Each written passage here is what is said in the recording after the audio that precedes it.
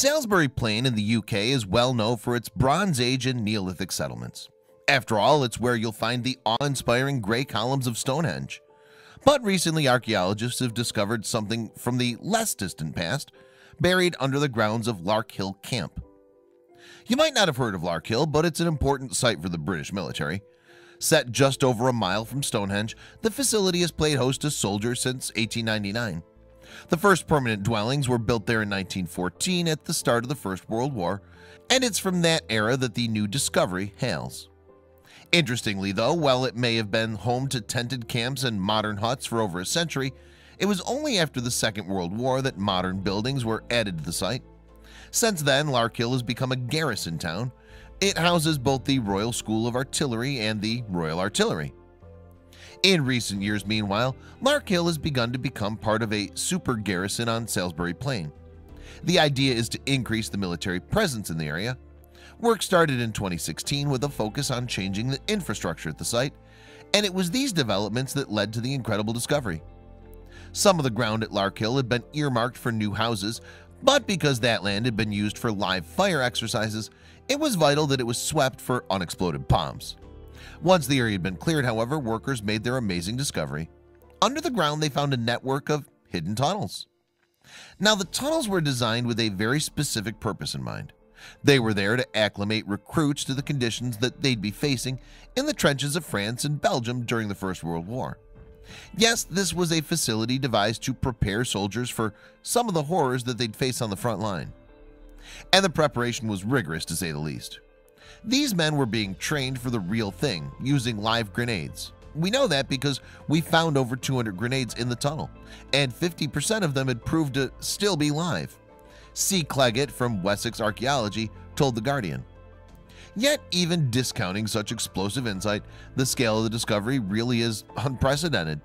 This is the first time anywhere in the world that archaeologists have had the chance to examine, excavate, and record such an enormous expanse of First World War training ground, Cleggett explained. There's more to the find than just the tunnels, grenades, and ordnance, though. The underground complex also played host to a number of other fascinating artifacts. There were mess tins, Australian toffees, cans of condensed milk, and other items that the soldiers had left in the tunnels when their training came to an end, and all helped to paint a picture of the lives of the men who would have trained there. Archaeologists, in addition, found marks burned into the walls and floors of the tunnels. These scorched areas showed where the recruits would have prepared their food. A brazier made from a bucket was also discovered. This would have been used to stave off the harsh cold of the winter nights. You see, the soldiers training here weren't just stationed in the tunnels during the day. It was a long and grueling experience.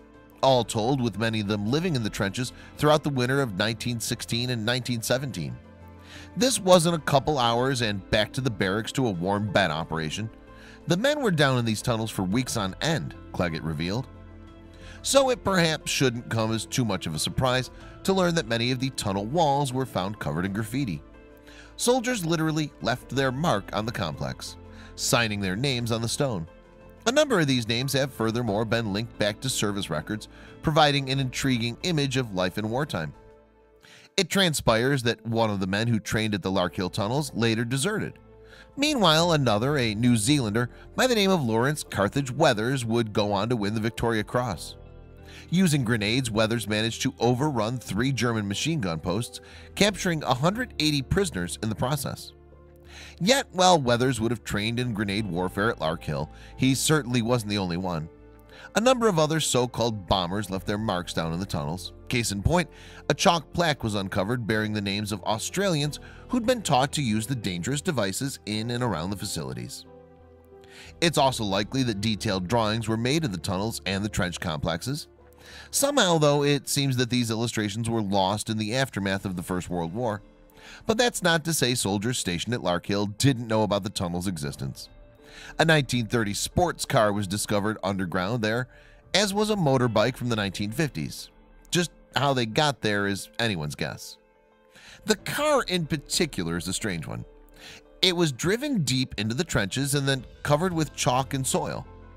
Some of the archaeologists believe that the vehicle's condition might have been the result of a prank or some form of mutiny against its owner by soldiers stationed at Larkhill. To advertise the car as one careful owner in need of some TLC would undoubtedly be pushing it, Cleggett joked. But there's a more solemn side to the site too. Even though the tunnels and trenches at Larkhill were only ever used for training purposes, the barracks still claimed its fair share of casualties.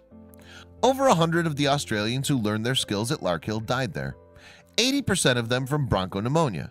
Many of these men would have likely caught the infection during the long journey to England. What's more, men who passed through Larkhill also fought in some of the most famous battles of the First World War.